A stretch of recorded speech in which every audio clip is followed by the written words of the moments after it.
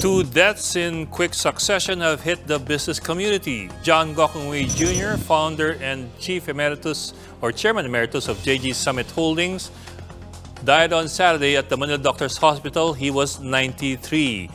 Forbes magazine listed Gokongwei as the third wealthiest man in the country this year with a net worth of $5.3 billion. Of the 30 blue-chip companies comprising the PSE index, 4 are Gokongwei-owned. 2 days later, Lucio Bong Jr. passed away due to an aneurysm.